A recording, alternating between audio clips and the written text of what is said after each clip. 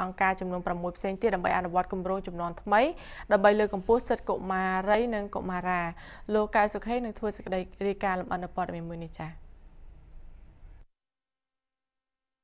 ថ្មីនេះអង្គការ Plan អន្តរជាតិកម្ពុជាបានដាក់ឲ្យអនុវត្តគម្រោងថ្មីមួយដែលមានឈ្មោះថាចំនួនថ្មីដោយសហការជាមួយនឹងអង្គការចំនួន6នៅក្នុងប្រទេសកម្ពុជាដើម្បីលើកកម្ពស់សិទ្ធិរបស់កុមារានិងកុមារីលើកកិច្ចការពីកុមារសុខភាពផ្លូវភេទការបន្តពូជនិងការចូលរួមការដាក់ឲ្យដំណើរការគម្រោងថ្មីនេះធ្វើឡើងក្រោមអធិបតីភាពឯកឧត្តមយឹមផែនអភិបាលរងខេត្តរតនគិរីនិងអង្គការដៃគូចំនួន6រួមមានអង្គការសម្ព័ន្ធសិទ្ធិកុមារសសក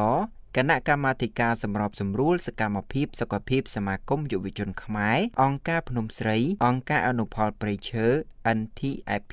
និងបណ្ដាញកុមារនិងយុវជនដែលបានធ្វើឡើងកាលពីថ្ងៃ12កញ្ញា2019កន្លងទៅនេះលោកឈឹមផាណាអ្នកឯកទេសផ្នែកការពារកុមារអង្គការ Plan អន្តរជាតិកម្ពុជាបានឲ្យដឹងដូចនេះថាយើងនឹងជួយឲ្យមានការផ្លាស់ប្រែនៅផ្នត់គំនិតអិយាបថនិងកប្បកិរិយារបស់ក្រុមគោលដៅយើងតកតងទៅនឹងកិច្ចការពារកុមារតកតងទៅនឹងសុខភាពបន្តពូជតកតងទៅនឹងសម្ភារ gender ហើយនិងការចូលរួមរបស់កុមារាកុមារីយុវជននៅក្នុងការបញ្ចេញមតិការពិភាក្សានិងការធ្វើសេចក្តីសម្រេចចិត្តដោយឡែកលោកឡុងសេរីនាយកអង្គការអនុផលព្រៃឈើ NTIP បានលើកឡើងដែរថាគម្រោងនេះយើងបានបង្កើតក្រុមឪពុកម្ដាយចំនួន34ក្រុមទាំងក្រុមបរិបទនិងក្រុមស្ត្រីបង្កើតបានក្រុមក្លឹបកុមារចំនួន11ក្លឹបក្រុមបណ្ដាញសុវត្ថិភាព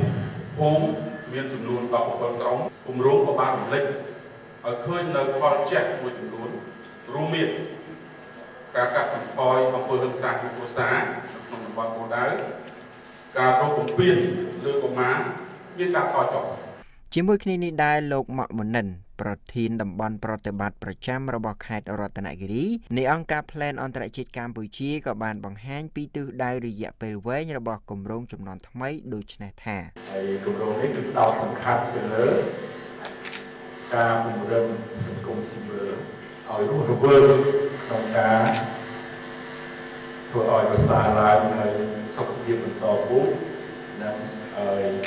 ការការពារកុមារក៏ដូចជា gender ហើយនិងប្រជាប្រដ្ឋដែលឡែកតំណាងសហគមន៍ស្រុកអណ្ដូងមាសម្នាក់ដែលបានចូលរួមសម្ពោធគម្រោងចំនួនថ្មីបានបង្ហាញពីអារម្មណ៍រំភើបសប្បាយរីករាយនិងពំនាំព័ត៌មានទាំងនេះទៅប្រាប់ទៅដល់អ្នកផ្សេងទៀតដែលមិនបានចូលរួមហើយអ្នកស្រីពិតជាចង់ឃើញគម្រោងនេះទទួលបានជោគជ័យនៅពេលឆាប់ខាងមុខនេះផងដែរ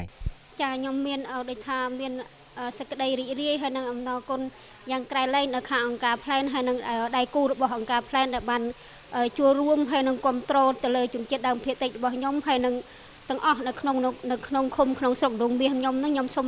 ចូលរួមត្រេកអរហើយនឹងសូមជូនពរដល់អង្គការ Plan និងបុគ្គលិកអង្គការ Plan ហើយនឹងអង្គការដៃគូផ្សេងៗដែលតាក់ទងនឹងគម្រោងរបស់ Plan នឹងខ្ញុំសូមអរគុណច្រើនសូមជូនពរឲ្យពួកគាត់នឹងជួបប្រទះតែសេចក្តីសុខ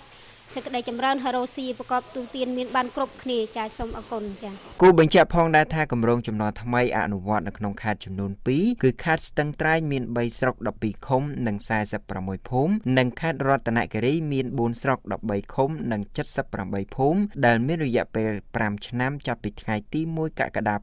2019រហូតដល់ថ្ងៃ30មិថុនា2024នៅក្នុងទំហំទឹកប្រាក់ប្រមាណ$3លានដែលបានទទួលជំនួយពីប្រទេសស៊ុយអែត